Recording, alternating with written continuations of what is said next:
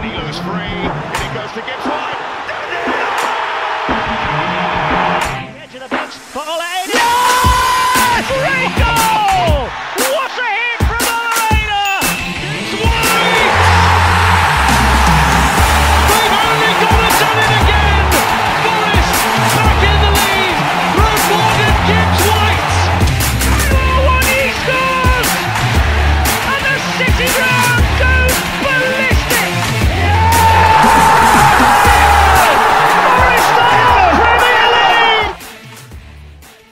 Hello and welcome to this preview episode of Red Side of the Trent as we look ahead to match day 7 and Sunday's visit to London and Stamford Bridge to face Chelsea. Joining me on this one is Louis from the Chelsea Echo. So first of all, Louis, thanks for coming on. How are you, mate? I'm not bad, mate. Thank you for having me. Appreciate it. No problem at all. Right, we'll get straight into it then.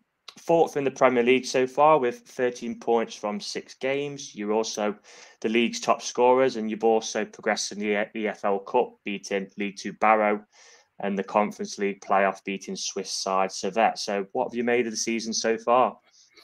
It's been pleasantly surprising. I didn't actually have any expectations really when Chelsea brought in Enzo Maresca. I thought we were maybe set for another roller coaster season, as we've seen over the past 2 years, and we still might be. It's very early doors, but I've been pleasantly surprised by the football we've played, the freedom, and the progressive attitude the side's had. Consistently getting better, looking like we're finally getting him out of all the players which we spent a lot of money on. There was always a big discussion of, could we find a use Caicedo and Enzo Fernandez together at the same time? But it's come together really nicely, and long may it continue. So obviously the outside football world was vastly surprised to see Mauricio Pochettino go. I'm sure you was exactly the same. Probably equally as a surprise to see Enzo Maresca, who won the championship last season but has never managed in the Premier League until this season. So what did you make of all of that with Poch going and Maresca coming in? Pochettino, I'm 50-50. I was surprised, but only surprised because of how he finished the season. Yeah. I was also not surprised because, to be honest, if you look with the benefit of hindsight, after we lost 5-0 to Arsenal, you could tell that he almost didn't really care anymore. He was going to be doing his way because he seemed like he knew he was out the door come the end of the season. I thought he got a great string of results together at the end. I thought he was going to be given that opportunity, but evidently that was never the case. Enzo Maresca was clearly someone that the club had really liked the look of for a long time. And like I was saying earlier, I just wasn't that impressed when they brought in Maresca. I didn't look at him and think, oh my word, what a great coach to bring in, done so well with Leicester, blah, blah, blah. But then he has left me with a lot of egg on my face so far. He's the way he speaks in press conferences and almost holds the attention of the journalists and how he handles the team. I have nothing but admiration for. And I think the way that he's been dealing with the club in the position it's in, with the ownership situation as well, and how he's just getting the team to just play really good football at the same time. Look, I'm very, very happy with it. I think that he's come in, he's set a bar now. It's heading into October. I was actually looking at this thinking, realistically, I was thinking potentially you guys could be our first points of the season. I thought we were really going to struggle against Brighton, struggle against West Ham. I was generally looking at it going, when I say first points, I mean first, all due respect, first 3 points. However, you've gone and proved everyone wrong with that, with how well you've been playing. But, realistically, I thought we were really going to struggle. But we put our best foot forward and we've been fantastic. The players in the side of Cole Palmer is Cole Palmer. I think for me, he's the best player Chelsea have had since Hazard. He's been phenomenal and he really gets the seats flicking whenever he plays football. And not only because he's so good, the team is playing well. He's a big reason for that, which means that, the more space that we have for our other players, Jadon Sancho, Nicholas Jackson, Noni Madueke, and that front four, including Cole Palmer, we're really starting to string things together and we're looking great. And, Enzo Maresca is a big part of that. And the football he's playing, not only is it, it's had a few howlers in terms of, wanting to play possession-based football, but that comes with the territory, unfortunately. But the way we've played, not only has it been, I'm not a big fan of tippy tappy, but we've held on. What we've done in this situation, we've held onto the ball up. We've been extremely progressive, and we've been aggressive on the front foot as well. So I've been very impressed with the football we've been playing, and I'm very, very happy that Enzo Maresca has done such a good job at Chelsea. Just to give a bit more insight, because you hear a lot of stuff in the media and that, but obviously, you had a change of ownership. Was it the start of last season, wasn't it? So obviously, end of the 21-22 season. Yeah. So obviously, Roman Abramovich, was sanctioned by the UK government because of the invasion of Ukraine. He had to give up ownership of the club. Todd Bowley and his men come in. I believe it was the biggest sale of a club, wasn't it? You guys, I believe, for what he paid. It's 4.5 billion, I believe it was. Yeah, astronomical fee. So what have you kind of made of that? Because like I said, you hear so much in the media about basically the stereotypical is this dumb American, he's spending money, as Simon Jordan says on Talksport, like drunken sailor. So there's now, obviously, there was the rumour about him being an argument in the boardroom. So what have you kind of made of that transition from Abramovich to Bowley? And also, how do you see it playing out in the future, ownership-wise, for Chelsea? Well, it's not been pretty, has it? I think there's been a very, very tough change of hands. And I mean, it was always going to be, but I do believe those situations could have been dealt with better. One thing which I think is incredibly unfair from journalists, and I think it shows that they haven't done as much research as they could have done over the past 2 years to relay information either. Todd Bowley's really not very hands-on anymore at all. Okay. In fact, he was one of the people who wanted to step away from the beginning. The only reason he's got the fact his name attached to it is because of that first transfer window. Since then, there's been 2 sporting directors put in place that have been in charge of football operations, and also Bedeleg Barley, who is part of the Clear Lake consortium. So obviously it was Todd Bowley and Clear Lake went in to get Chelsea Football Club. He's actually been far more hands-on, and Todd Bowley's basically been not pushed to the side, but very much taken a backseat, which is not something he wanted to do. He wanted to, obviously, he's been interested in buying a Premier League team since 2018. So it's been a while, and obviously the opportunity for Chelsea arose, and he jumped at it, and he hadn't worked with Clear Lake before. So evidently it was an odd situation, because the way it moved so quickly and the way things were being dealt with, there's never been an ownership sale like it. And obviously he stepped in and set the club with Bedeleg Barley, but then Clear Lake are now wanting to basically put in all their own people, and Todd Bowley's taking more and more of a back seat, but not through choice. Hence why there's such a struggle with the ownership. It's very much been an interesting few weeks in terms of analysing all of it. I think that, look, for me, I'm not a fan of how Clear Lake have done a lot of things. The sporting directors, I think that they've been incredibly naive in some cases, and caught out almost doing what Manchester United were doing over the past 5-10 years in terms of paying astronomical fees, which we didn't need to. Chelsea were always renowned for, and in the Abramovich era, for being fairly shrewd in their business and not really being able to have the wool put over their eyes in terms of deals. Whereas I think, look at Moises Caicedo, Enzo Fernandez, the huge fees that are attached to those players purely because Chelsea was so desperate to get them, they were willing to pay anything. And that was mainly down to Bedeleg Barley and the sporting directors. Todd Bowley, again, very much backseat situation. And there's been a lot of clashes, Pochettino actually being one of them. It was said after the Carabao Cup final last year that Bedeleg Barley wanted to get rid of Mauricio Pochettino. It took Todd Bowley a lot of convincing to try and stop him from doing that. In terms of how it's been playing out over the past few weeks, especially as you're alluding to with the ownership situation, look, it's going to be a slow process. Todd Bowley apparently is looking to bring in investors and can source the funding to take over Clear Lake. Clear Lake weren't initially inclined to sell, purely because obviously as a hedge fund, they're managing it like a business, like a hedge fund. Problem with that is football is not like a hedge fund. It's a business, no doubt about it, but it's its own animal. It's there's nothing like it in the world. It's not quite entertainment. It's not quite business. There's a nuance to it which I don't think anyone else or any other business in the world can really understand. And I think they're finally maybe starting to understand that. Touch wood. But with all that being said, look, for me, if I was to pick a side, I'd probably go with Bowley's model. He really wasn't a fan of basically just signing kids and aiming long term, because obviously it was the neglecting of the midterm, which really affected the club. And obviously, you know, they've had to shift a lot of the finances purely because it was very much a case of Roman Abramovich would just sign a check come the end of the season, cover the losses.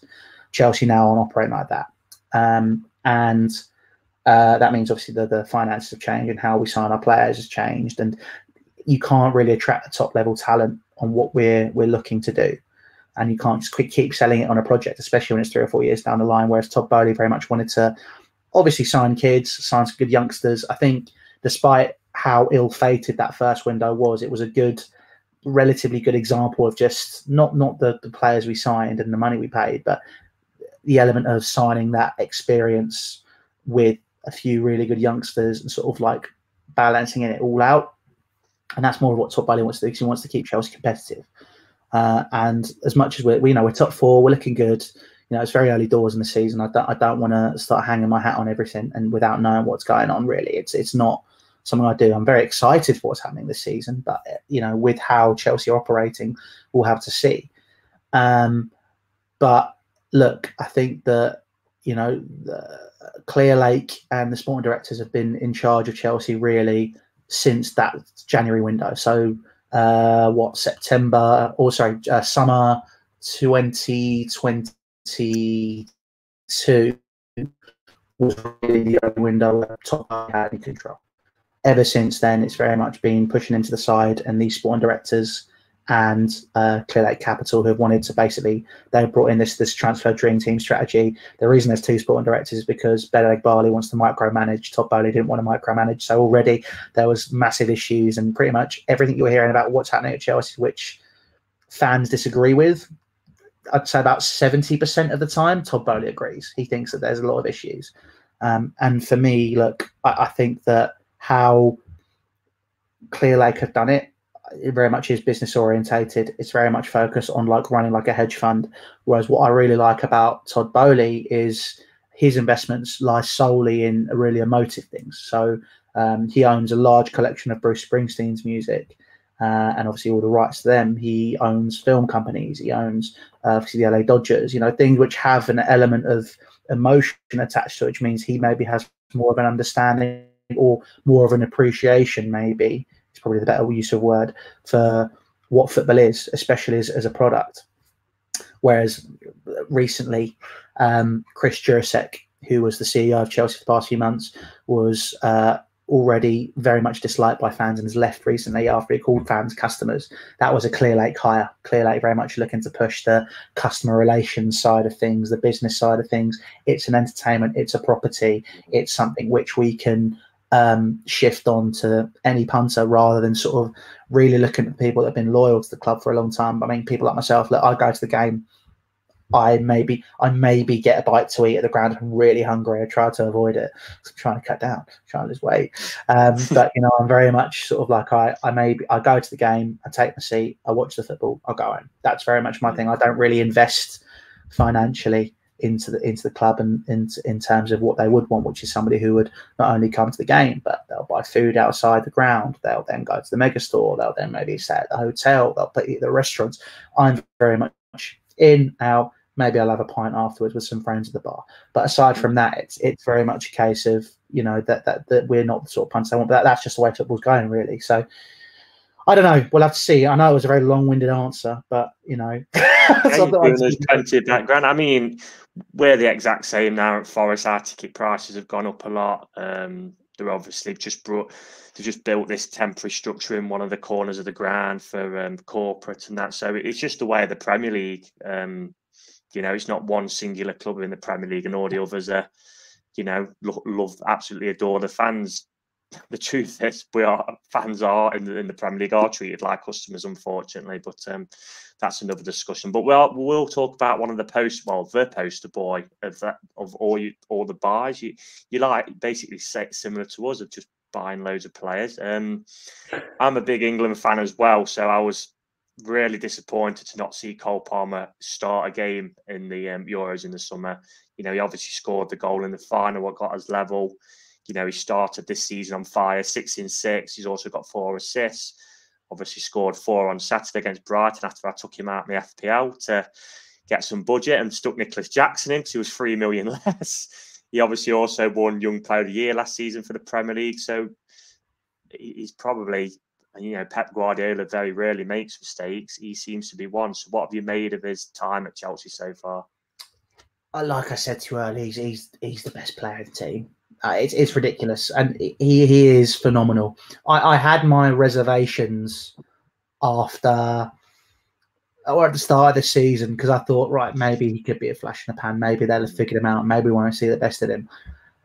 Cole Palmer is. I'm probably going to make a statement now. I was actually trying to figure out an answer to this. I think there's probably only one player in the world right now who's better than Cole Palmer or playing better than Cole Palmer, and that's Harry Kane in the Bundesliga. I mean, you could talk about Vinicius Jr. You could talk about Mbappe. Mbappe's not been firing for Real Madrid. Vinicius Jr. has been good, but the numbers he's putting out are nowhere near the level of Cole Palmer's. He's been phenomenal, absolutely phenomenal. And there's no doubt that Chelsea were pulled to where they were in the table last year purely because of him. You know, he's someone who has really flourished at Chelsea. Obviously, he was playing on the right-hand side this year, played a more central role this season, and he's been even more influential. He's somebody who has really delivered on multiple occasions. He is amazing at football, and it is very much like a Rain Man sort of thing going on there, because when he talks about when he's playing his football and how he has his chippy tees, if he does well, or when he was talking about the free kick against Brighton, he just went, yeah, I just don't really practice, I just hit it and it kind of went in. I'm like, what is, like, it's unbelievable. It's this guy is just so simple, a man of simple pleasures as well, and he loves playing football and he's good at it as well. I mean, what more can you want? Absolutely fantastic.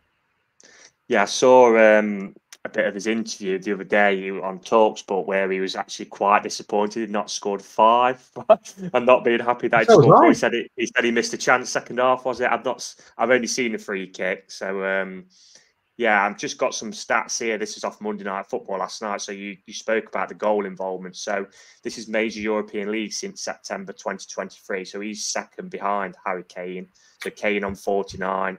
Palmer on 43. Just some of the names he's above: Haaland, Mbappe, Lewandowski, Salah, Saka, Vinicius Jr., Phil Foden, Jude Bellingham. I mean, and with respect, this is for a team who, you know, if you listen to the media a lot, were in absolute state of flux at times last season. So we absolutely were. It's some going, I must say. Yeah, he's a top player. Like I said, I was really disappointed not to see him get more minutes in the Euros. The game last season, because the Everton game, did he get a hat-trick or 4 in that game? I think it was a hat-trick on Tet. He got 4 against Everton as well. 4, yeah. So that we played them after in a big relegation battle and lost to them, of course. And you know, I was like rubbing my hands together, thinking, "Oh, look, he's absolutely ripped them apart." But as they do, have Everton come back with a vengeance. But we'll chat like briefly about a few others. I've just picked out a few kind of signings, really. So, what have you made of Jadon Sancho so far? He's obviously had a tough time at Man U. Yeah. How's he started at Chelsea? For me, Jadon Sancho so far is really cut the mustard. He's done well. 3 games, 3 assists. Numbers look great. He still has that street footballer in him a little bit, where sometimes it's really exciting and other times you want to tear your hair out because there's a simple pass on with a nice little move down the left-hand side, and he just decides to try and not make 3 people. It's like, okay, can you not make? Can we just sort of play a bit of simple football here, and then you can do that a bit further up the pitch when there's less to worry about. He is looking great. Again, like I said with Enzo Maresca, that's how I'll keep it consistent. I'm excited. He looks fun. I enjoy the football, but it's very early doors. But he's been great so far. Someone who also started the season well. I think it was a bit of split last season. What I read, Nicholas Jackson. What do you make of him? I was very much somebody who was not the biggest fan of Nicholas Jackson at times at the beginning of last season. I'd be tearing my hair out again, simple decisions. But he seems to have matured a lot. 17 goals last season, really not a bad return for a £30 million striker at all. Someone who was also, levied with the responsibility of wearing the number 9 shirt for Chelsea, which is never fun. Obviously wears number 15, but everyone knows what I mean by that. Yeah. But he this season's matured even more. And obviously there's all the talk of Victor Osimhen coming to Chelsea in the summer. And he seems to have taken that quite personally, especially after Jonathan Mikel was on that train of trying to get Victor Osimhen because he didn't think Jas could do it. He links up the play very well. He does the simple stuff very well. His finishing can always improve, as we can with any striker. But if Chelsea keep playing as dangerously as they are, he's going to get more opportunities, which means he has more opportunity to score, which means, guess what? More chances of the ball going back to the net. And that sounds very obvious, and it is very obvious. And it's a very Michael Owen comment there, but it's true. Hence why he was so good against West Ham. We had multiple opportunities, and he absolutely turned them over on multiple occasions. But not only was I saying about how important he is with Cole Palmer, the link up there is fantastic. It's the way that he can bring the ball down, nod it forward. I haven't seen a striker link up play like that since Diego Costa, and that was a long time ago. I miss him. But Nicholas Jackson's got a different sort of shit out in him, and I'm a big fan of that. So it's getting better constantly, and he's only going to improve. So long may it continue. Yeah. Hopefully a blank on Sunday, and then he can start firing for the FPL team again. But I was going to say, he's in your FPL, mate. You can't have him as a blank, surely.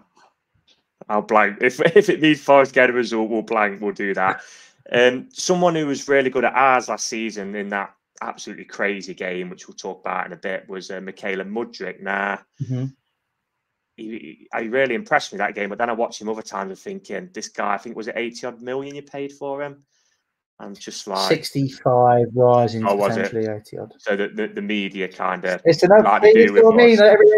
Yeah. Well, we signed like Morgan Gibbs White for an initial fee of 25 million, but in the media it was 45 million. We technically signed Elliot Anderson this season for 15 million, but in the media it's 35 million. So what do you kind of make it? He's obviously not playing much, is he, at the minute? So what do you kind of make of him? Do you think he's got a future at Chelsea still? He's very much a player who they are looking at as the he's like an understudy right now. I don't know how much more of runway he's got at Chelsea. I think there's a player in there. Whether or not you'll see it in a Chelsea shirt, it's another conversation. His confidence is completely shot. He's just not the same player that people saw and were entertained by over the past few months, were entertained by when he was playing for Shakhtar Donetsk. He has those moments. His decision-making really isn't great at all. Again, it's some things you can't coach, and there's some times where you just see Maresca tearing his hair out. I think that there's a real opportunity for him to develop. I personally would like to see him on loan. I think that would really, really benefit him. I think if he has an opportunity for regular football, completely new league, no pressure on him whatsoever, just to go show he's capable of. I'm looking at sort of like France, maybe there's obviously that's Man United, get the best out of him. Obviously, some players in that team we shan't mention, but we'll have to see. I think I think that I think Michaela Mudryk could do that. I think he could do well in Italy. I think he could do really, really well in Germany. But he just needs regular minutes. And right now, he's not going to get that at Chelsea because, quite frankly, he's not proven why he should. Having said that, though, Maresca bangs on about how important it is to have players that are good trainers, who work hard, who do everything. Michaela Mudryk does all of that. So maybe he'll get given the opportunity, but he needs some runway and he needs some regular football. And right now, unfortunately, when it comes to the 90 minutes, he's not delivering. So I like him a lot still. But I know that a lot of other people are tired of Michaela Mudryk already.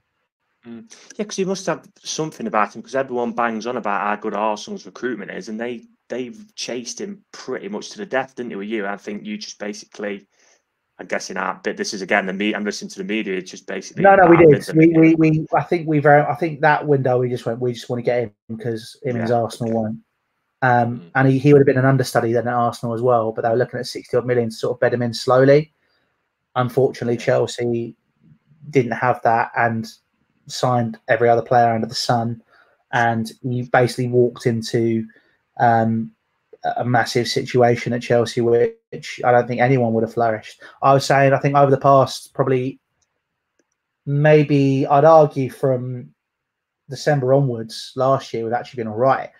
Before then, I think you could have put Carlo Ancelotti, Alex Ferguson, Pep Guardiola, some of the best minds in the game in Chelsea at that point in time, and you'd have seen a similar situation. It was a mess. It was an absolute mess. And it was something which was only going to cause more problems than benefits. Now it's kind of slowing down and we're tidying up a little bit. Then, we'd like to think that the positives are now going to outweigh the negatives over the next 18 months. But, it was going to be a hell of a fiery 2 years, and I'm hoping we're past that now. So maybe Mykhailo Mudryk might come good at Chelsea, but realistically, I think January, if the right offer comes in, they'd consider it. Yeah, there is similarities between you and us. Like you obviously had a new ownership and you was trying to build a squad. We obviously come from the Championship with a wafer thin squad, so we was trying to build a squad as well. So the turnover of player for both clubs over the last probably, last season and the season before, especially for us, has been massive. But now we've kind of slowed down as you have. So there is similarities in that. One player I'm glad you've got rid of is Raheem Sterling, because he's got 4-4 against us in the Prem, so at least he can't score for yourselves against us, but obviously could do with Arsenal. What do you make of, because this is again a player, so this is a little bit of a kid story, but basically I always kind of follow players who I sign on Football Manager and FIFA. Obviously. So as a lot of people do. So quite a while back now, Barcelona youngster Marc Cucurella was my FIFA left back, and I loved him. So obviously, seeing he came to Brighton, I thought, oh, cool. I think he was a Getafe then. And obviously, yourself sign him. And then at the back end of last season, I thought he actually improved quite a lot when I watched him. But then the media's perception, I think Gary Neville was very strong on this during the Euros, was that he's still really poor. And then he obviously had an incredible Euros, annoyingly set up the winner for Spain in the final. So apart from his antics, which I don't like, but obviously if you're a Chelsea fan, you have to go with them. What do you make of him now? He's the second name on the team sheet for me. I think he's stabilised massively. He's been fantastic. I thought against Brighton, a little bit of Latin fury. Same with Moises Caicedo as well. I think it was a case of up against the former side, Brighton fans booing for no reason whatsoever because they're idiots. They've had a money off. I could go on for ages about Brighton. They do my head in. But I think look, he's definitely been someone who has improved massively and has been very stable for Chelsea. Since he's been doing that inverted fullback role rather than bombing up and down, which he didn't have the pace for, he's actually become so much more in control and so much more capable as that extra outlet for the midfield and for the defenders, and just being able to control the ball a bit more, which obviously then means also you got Malo Gusto or Reece James, who knows if he'll be fit on the right. Yeah. Well, if you stick it on the right hand side, those guys can do what they're good at and bomb up and down, and it means that if he's inverting, it looks well. And yeah, I'd be very happy with Marc Cucurella. And again, I'm just saying it because we saw that he was fairly poor to begin with, and I can only hope he gets better, as I can with everyone else. Long may it continue. I know I keep saying it, but that's because look, the past 2.5 years, I've been sat watching Chelsea and wanted to tear my hair out half the time. Now I'm very much in the position of, right, we're actually playing all right here. Let's continue it. Let's get better, and let's hope that we can just keep pushing forward. Yeah. Obviously, out of all these signings, just to wrap up basically this, who's kind of the most underrated, would you say, and who's been the worst? What all the signings that Chelsea have made? Yeah, of like the kind of Bowley Barley era, who would you say is the most underrated and the worst? I would say apologies. Sorry, someone's calling me. That's all right, worst, I'd probably say is Kalidou Koulibaly. Hands down, he was awful. Yeah, Tyro one you made really troubled him when we drew 1-1 at ours in the first season we come up. See, I like Carwini. I really like him. I was always saying if we had to get a second choice striker, I'd been all over him personally. Yeah. But you know, him, and then the best is, I mean, it's Cole Palmer. I mean, but are you going to say without Cole Palmer? Shall I make I'm saying like most like underrated. So somebody you might not spring to somebody's mind. Yeah, best. I think everyone would say Palmer, but like maybe someone who's gone under the radar a little bit. Jackson, I don't think he gets the props he deserves. I think he's been fantastic, and he's getting better and better, and the numbers are speaking for themselves. I think about the FA Cup semi-final against Man City, where he was playing out on the left and was coming inside. He didn't get the goal, but he was running rings around Kyle Walker. But you know, it doesn't suit what a lot of people just wanted to say about him. He's been getting better and better consistently. Yeah, well, your former academy player Olarina absolutely blew Kyle Walker last season when we played them at ours, which everyone was like, well, I was just kind of happy because he like jogged by him like he wasn't even there. So yeah, we will move on to Forest and somebody who obviously has come through your academy and he's now with us is Callum Hudson-Odoi. He's, you know, first season he scored an absolute worldie against Burnley. Then it kind of phased off for him at the back end of the season. The chop inside onto his right foot and whipping it into the corner has been obviously a massive threat for us. He scored the winner at Anfield this season, doing exactly the same.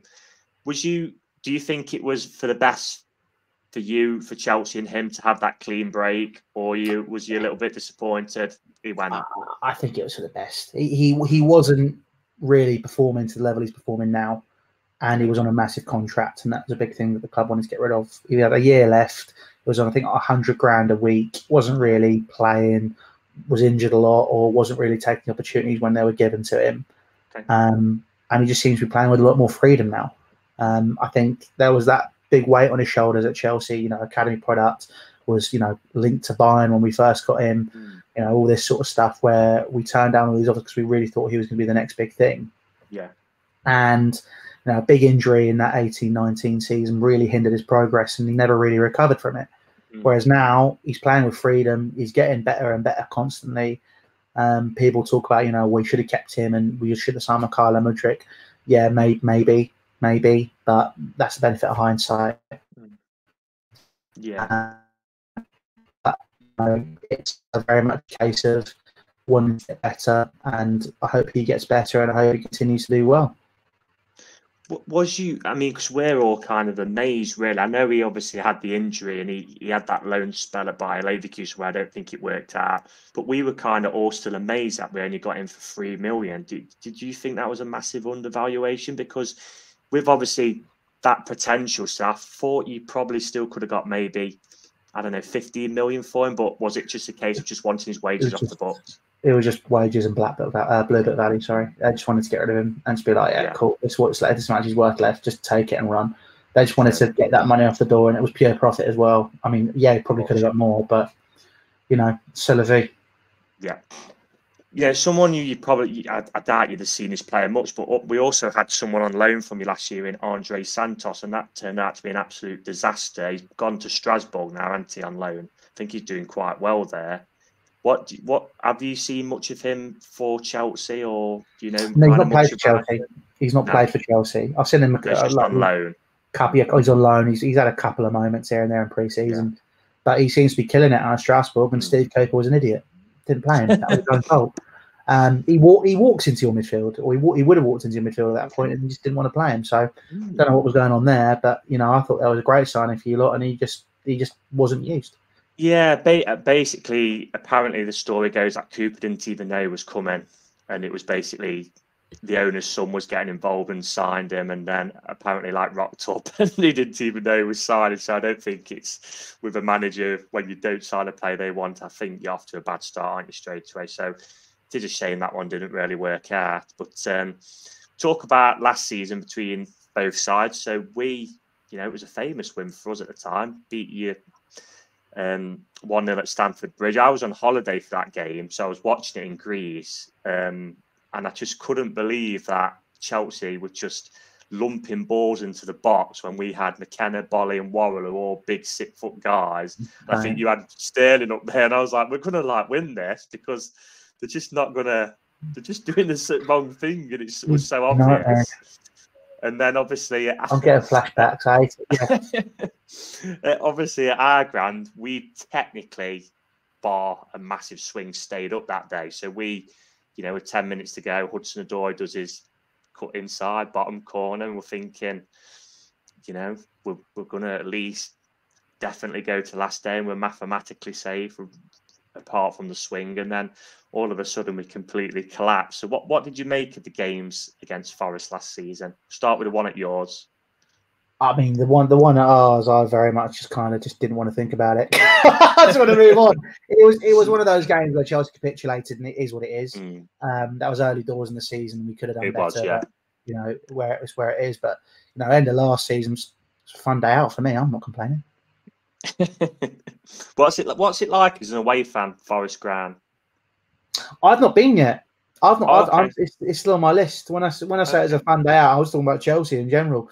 But I want Forest Ground very, very high up on my list. Okay.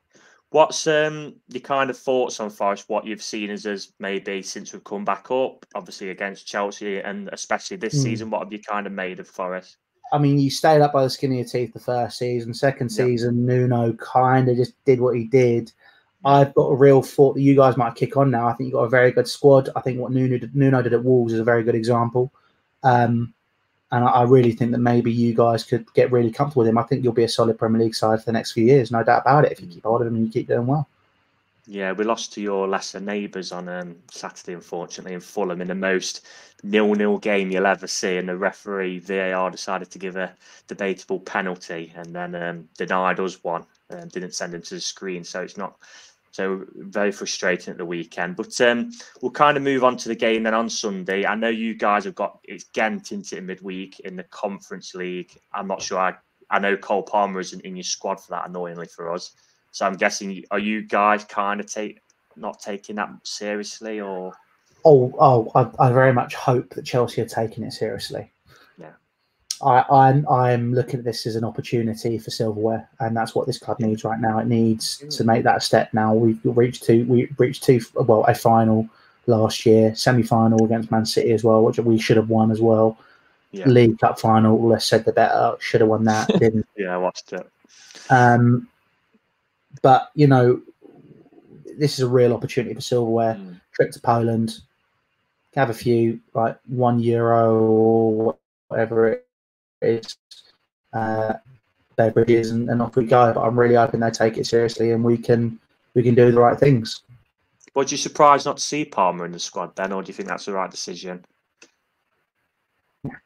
They'll add him in January. Should Chelsea get through the knockout round, which we should do. Yeah, fair enough.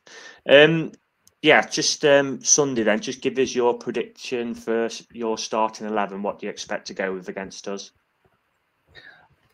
I mean, I very much am in a position of I'd like to think that it'll be this pretty strong side. So I'll probably be seeing Sanchez in goal, which maybe isn't the strongest start. Cucurella left back, right back Gusto, centre halves Colwell and Fofana, who are making a really good partnership now. Defensive midfield, I think we're going to look at Caicedo and we're going to look at Enzo Fernandez. Number 10, Cole Palmer. Right wing, Madueke. Left wing, we're going to be looking at Sancho, and up front, probably going to see Jackson. Pretty straightforward, isn't it, that nowadays? And finally, mate, your prediction for the game. Oh, I'm not a predictions guy. I can't do it. I'll just hope it's a Chelsea win. Okay, we just hope if we can get a point or even a win, same as last year, we'll take that as well. So yeah, but his away form has been incredible. His last 5 away games, we've won 4 and drew 1. Obviously, beat Liverpool, as you know, we've got to milk that as much as we can. So yeah, it's just his home form. I just mentioned that last 5 away, won 4. His home form, we've not won in 7 at home now. And under Nuno, we've only won 3 and 18 at home. So he seems to find the formula away. It's just at home is the problem. Whereas Steve Cooper was pretty decent at home and he was absolutely terrible away. So just kind of need to find that balance for us to have a solid season. But thank you for coming on, mate. I appreciate it. Do you want anything to shout out your podcast and that before we wrap it up? If you guys want to see the full Chelsea perspective, where I actually don't talk about Chelsea as much as we should do, I think we spent about 15 minutes talking about why Tofu's rubbish last week. So, if people want to check that out, check out the Chelsea Echo. Some great stuff. We get press access as well. So we do stuff with the club, and we'll be hopefully doing a lot more stuff, really cool stuff with Chelsea players and or former Chelsea players, and getting involved. So a real insight into things and not just screaming down a camera. It's not really what we do. But yeah, if you want to come get involved, check it out. It's good fun. And if you're in London and you need a haircut and you want someone who can talk shit for 45 minutes, or you've just been listening to it, so drop us a line if you want a good trim. You're in the West London area. Cheers, Louis. Thanks. Hope you've enjoyed it. Whoever listens to it, and we'll be back on Monday evening to discuss what happens at Stamford Bridge on Sunday. But until then, thank you for watching /listening, and come on, you Reds.